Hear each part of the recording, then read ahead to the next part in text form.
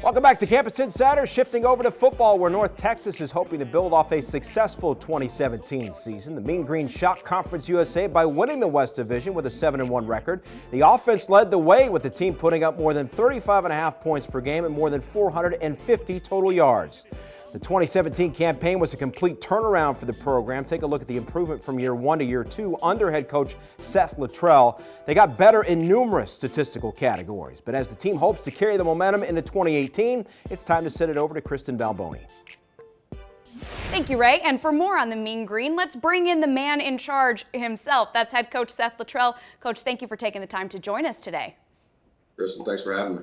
All right, we'll dive right into it. You're returning a number of key pieces on your offense this season. Your quarterback, Mason Fine, your top 3 receivers. So what are you looking for from that unit going into this season?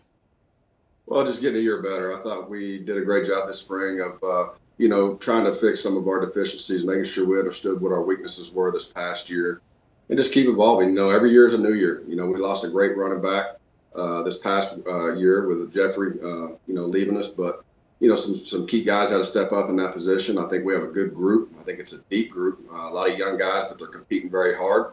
We definitely had to get much better offensive line. I think we moved some different guys in some different places, which, gave us a better opportunity to be successful. And, just continue to get those guys on the same page with Mason, those receivers. They did a great job throwing and catching this past spring, and just making sure we're continuing to be more explosive. Well, you look at your offensive success, and then you see the people that you've had the opportunity to learn under, whether it's Mark Mangino or Mike Leach.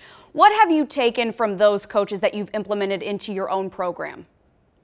Well, I think you take a little bit from each coach, and you figure out what their strengths are, and which all those guys I've been around have a lot of great strengths, and they've taught me a lot of football. But at the same time, everybody has to be their own personality. And I think the biggest thing is, maybe they did some things that you didn't like or you weren't going to do at your program. So you take a lot from each situation you've been in, and then maybe some things that you didn't like that you can learn and grow under, and try to, make sure that at the end of the day, you just be you and set the culture that you want. But all those guys, they were phenomenal. Coach Mangino gave me the opportunity for my first job there at the University of Kansas, and just watching the way he implemented his culture, and he did a great job with those players and implemented our system, and we grew every single year, and within 3 years, we ended up making a bowl game, which is a great transition to kind of into a guy that was a first-time head coach. I learned a lot under, and obviously Coach Leach, being in this system and understanding that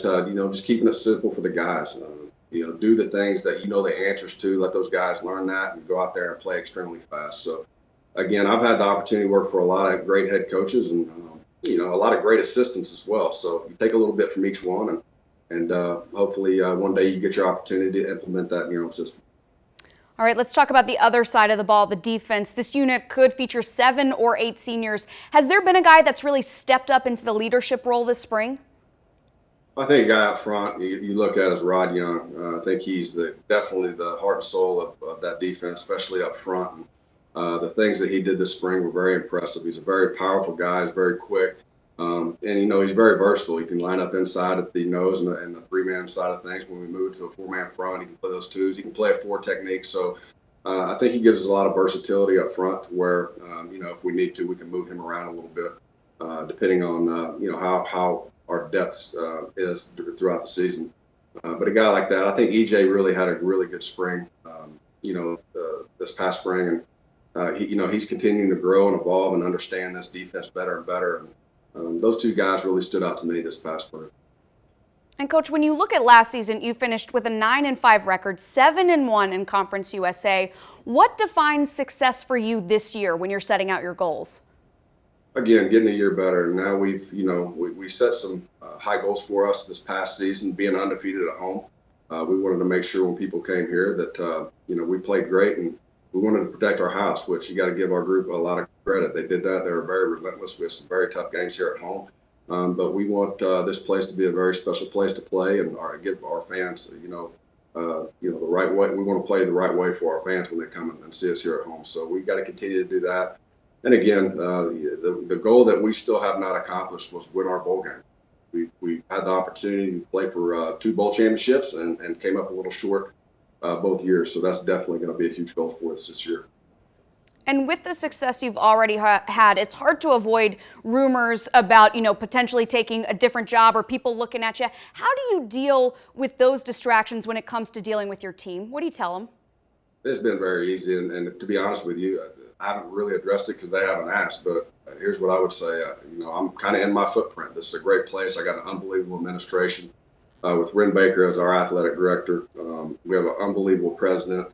So they're giving us the resources here necessary, to be successful. And that's all you can ask for as a coach. And again, our family, we really enjoyed our time in Denton. It's a great community.